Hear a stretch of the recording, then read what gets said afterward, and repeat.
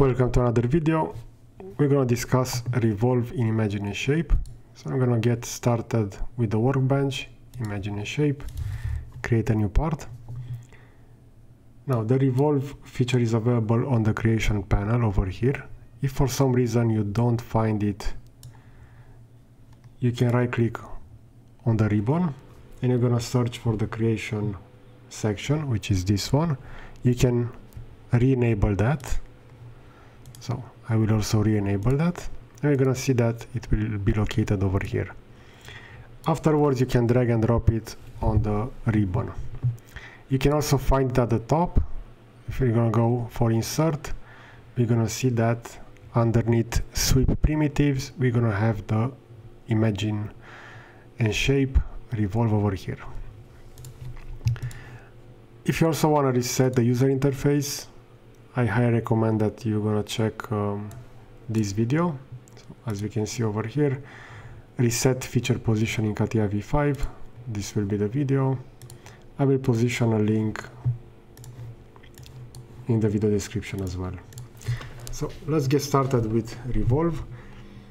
Now by default, if I will not select any of the default views, for example over here on the isometric view, I can go to the front view, and that will relocate the camera orientation regarding the design part.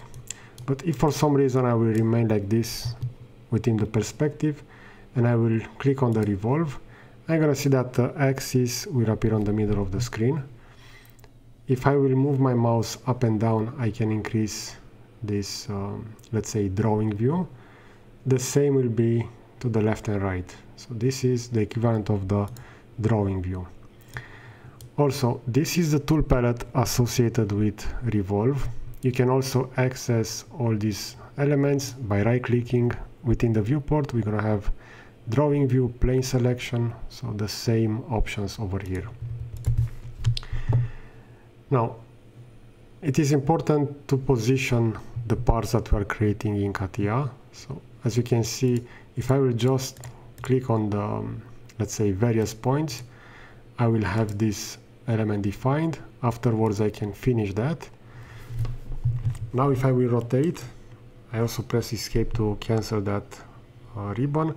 We're gonna have the part, but we see that the origin of the part is located over here, while our subdivision will be positioned like this. So I will just delete that, and I will go, for example, within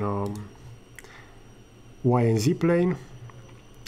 Now I will center the view over here by going to the front view, and I will start a revolve. And as we can see, since I had that selection of the plane in orange over here, now I will have the middle axis directly aligned to the origin. So let's see, the first one is the drawing view, so we can have that increased. We already talked about that. The following button will be the plane selection. Now, since we already selected the plane, this is not required, but you can swap the plane like this. If I will click on plane selection, for example, I will go on the X and Y plane, and as soon as I will click this, I'm gonna see that the camera didn't rotate, but now if I will go to the front view, I will see that the camera will rotate. So this is that original orientation. So you can also use any other different planes, so you can define various planes and use those. I will go back to the Y and Z for this case study. Now, within the following button, we have the primitive profile. I'm gonna activate this, and we're gonna see that within the drawing view, we're gonna have an erase at the top to the left. We're gonna have various profiles over here on the top. I will slightly reposition those elements. So let's see, for example, if I will select the first one, we're gonna see that we're gonna have the profile position to the right of the origin, and this will be the profile, and we can do various changes to that. For example, only a section, half of that, 3/3, or like this with a line at the top. So these are all the predefined profiles available within Imagine & Shape. Keep in mind that you can also add points or move points over here. For example, I can select that point, I can go to move point, and as you can see, we're going to have a real-time preview of that profile being revolved around the middle axis. If you want to, you can right-click, you can add additional points, and afterwards we can have those aligned. We can have those aligned like this. As we can see, there will appear various axes that will align those. So like this, we can have those horizontally aligned. But as soon as I will click the OK button, so over here we have the apply, which is also enter, we no longer gonna have that possibility to change those elements. So this is currently a subdivision surface, just like any normal Imagine & Shape subdivision surface. So I can select everything, I can have everything scaled on one axis, on all axes, and so on. I can have those translated or rotated. But keep in mind that we can no longer access that part where we can define that profile. So this is already processed, we're gonna have this as a subdivision surface. So I'm gonna hide this for now, and I'm gonna go back within the revolve. And let's check some other profiles. We see at the top various profiles. For example, this will be a triangle shape. Over here we have the possibility to swap between various triangles. We're gonna have a rectangle. As we can see, some variation of that rectangle. We're gonna also have a cross, a star, and other profiles like this. This is, let's say, with more details. We're gonna have an arrow to the top. But we also have the possibility to add letters. So at the bottom, we're gonna have from A to Z. We can select a profile, and we're gonna have that added as a sketch. And if you want to add numbers, you're gonna find the numbers to the right. But as we can see, let's say the font for this is not the best. As we can see over here for the number 3, we're gonna have that section in the middle. So if you want to, you can add additional points and have this stretch a little bit better. So this is a section regarding primitive profile. And the next one will be to add points. But now, since we have that already selected, since we already chosen a primitive profile, if you're gonna go forward with add point, move point, align point, we are actually gonna add those points just like we did by pressing the right button and adding those over here. So we can also erase a button if you don't want to. So keep this in mind. And at the end, if I will click apply, we're gonna have that profile revolve 360 around that axis. Now I will also hide this, and we're gonna go again within the revolve. And if I don't choose any profile by default, I have the possibility to add those points. So for example, I will select a point over here. We can see that we have some information over here, so we can add vertices. These are the points. You can select to add a vertex, or we can also keep the left button press in order to move it. For example, I will press the left mouse button. As we can see, we can move it in real time. We're going to see a preview of that shape. Again, position another point, have that previewed. We also have the possibility to close those shapes. We see that at the top. So I will just position some more points. So we're going to define something like a vase. And as you can see, if I will rotate, the top and the bottom will not be filled. So we can go over here on fill sides. So if I'm going to click on this once, the top side will be filled. As we can see, we'll have a red icon over there. The bottom one has a red as well, but I need to click that once again. And now you're gonna see that the top and the bottom will be filled.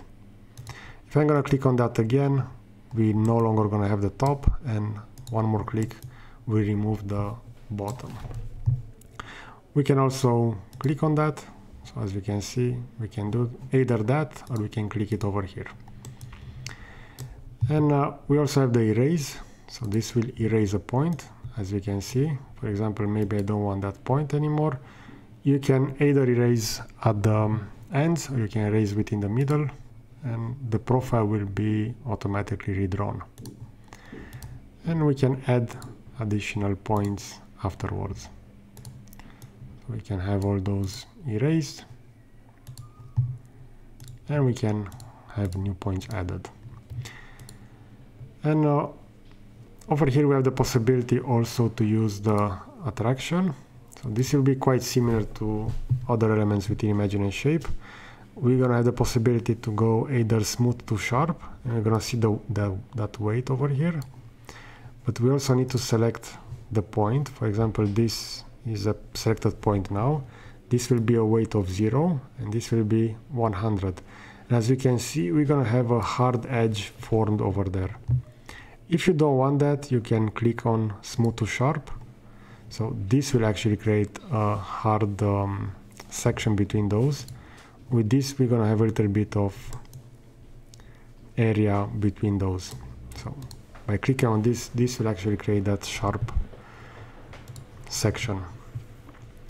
And now we also have the possibility to close the curve over here. But by default, if you're just gonna click on close curve, the software will automatically link the end point to the start. So for example, this will be that. So it's not exactly what we intend. Therefore, I will have this erase. So I will go on edge, delete that edge. As we can see, that didn't really delete it as intended. So I'm just gonna, let's see, I'm gonna press undo. So keep in mind that within Imagine and Shape you can do Ctrl-Z, but only within this, let's say, predefined area. Afterwards, you will not have a history regarding this. So I just undo that until I use the close curve, and I'm gonna add some additional points. So let's see, with add points, I'm gonna go over here to the middle, and somewhere over here, if I will click on again on close curve, we're gonna have that link to the first point. And at the end, if I will press apply or enter, we're gonna have that profile defined. So as we can see, this is the profile. What is important is that within Imagine and Shape, everything is in surface, so we don't have an actual wall thickness over here. As we can see, we don't have a section view directly over here, but keep in mind that you can also swap back to part design. And within part design, we have the possibility to apply a dynamic sectioning. We can choose that plane, which is this one, and we're gonna see that surface within the section view.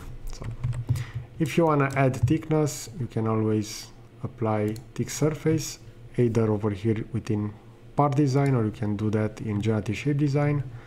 For example, I will want to add 3 millimeters on the outside over here, which will be on the inside on the middle area.